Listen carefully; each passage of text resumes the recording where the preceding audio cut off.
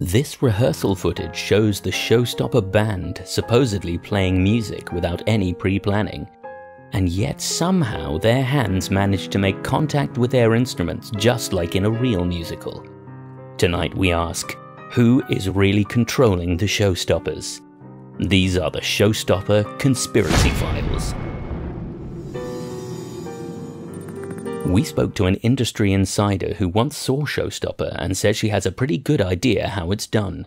She was happy to go on the record, but we're concealing her identity to lend the investigation some much-needed drama. They had earpieces. I swear it, I saw them myself. Being fed the lines. They say they make it all up. But I went round the back to the stage door to confront them, and I saw these guys come out, all dressed in black.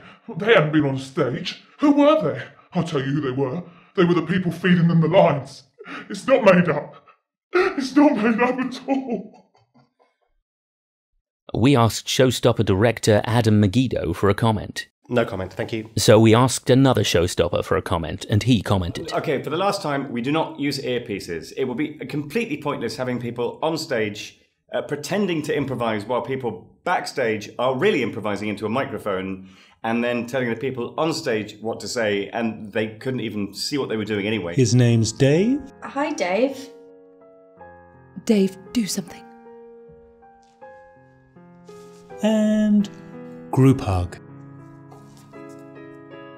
So, no, for the last time, we do not use earpieces. Thank you. No more questions. Have you got what you need? Great, thank you. Yeah, no, all done. Yeah, no, I just said the thing about backstage. Yeah, yeah, no, I think they brought it. Yeah.